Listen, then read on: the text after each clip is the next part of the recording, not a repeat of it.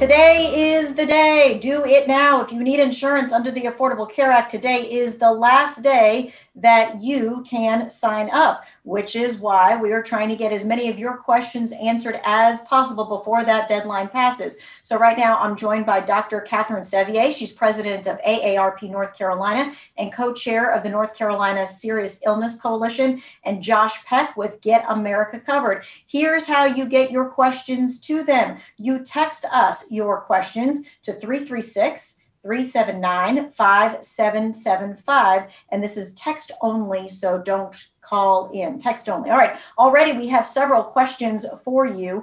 Okay, this first one says, if you want to keep the same health plan that you had last year, do you need to do anything today, or will it automatically roll over? Josh? Technically, you don't. Technically, your plan will automatically renew, but we recommend that you do go back to healthcare.gov. It'll remember all of your information from last year, so it's typically very quick to go back through that application. But importantly, you'll have a chance to update your income to see if there are new, cheaper plans available, or maybe a plan that better meets your family's needs this year. Typically, people who come back and renew their coverage save hundreds of dollars a year. So we definitely recommend that you do that before 3 a.m. Eastern time tonight. Okay, so 3 a.m. and that's to cover East Coast, West Coast, and all of that jazz. Okay.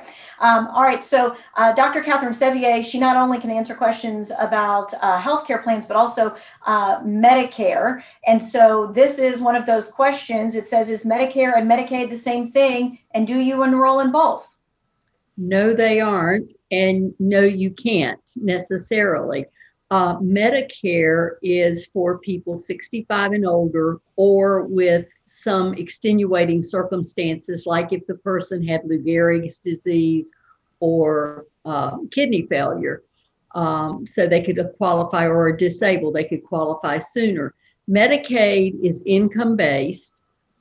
And you have to be able to apply and show your income in order to qualify. And then there are other criteria based on age circumstances. So you have to make a separate application.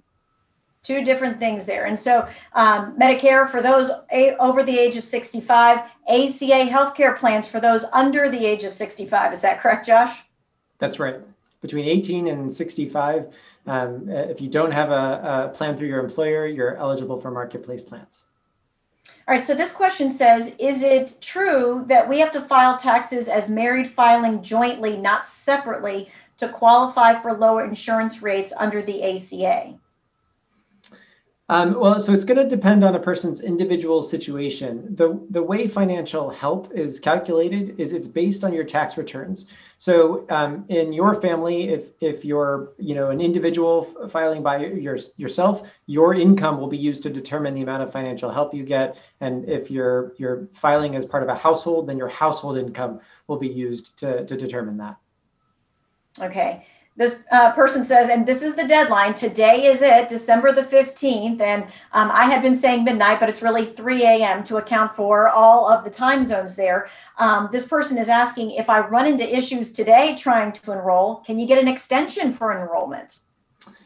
So there aren't technically any extensions available unless there's some sort of very significant problem. However, if you call 1-800-318-2596 and you leave your phone number, you'll be added to a list of people who will get a call back from the call center in the days to come. And that's because the call center is overwhelmed right now. If you do that, you'll actually have a couple additional days to sort of figure out what your plans are when they call you back. But beyond that, unless you have a special life circumstance, you'll actually have to wait almost a full year before you'll be able to enroll again. Okay, and this might be a clarification. Catherine, this person is asking, who needs to enroll for Medicaid? Is it anyone 65 years old and older? So let's go about that one more time. So everyone, when they turn 65, needs to enroll in Medicare. That means that whether you're still working and have other insurance, you still need to enroll.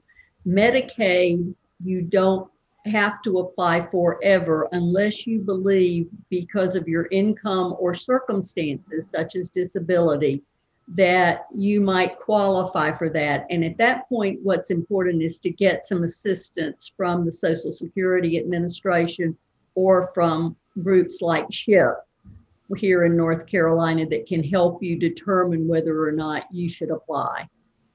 All right, we're going to continue taking your text questions about ACA enrollment, which is ending today, and also Medicare as well. You can continue to text your questions. We'll be right back.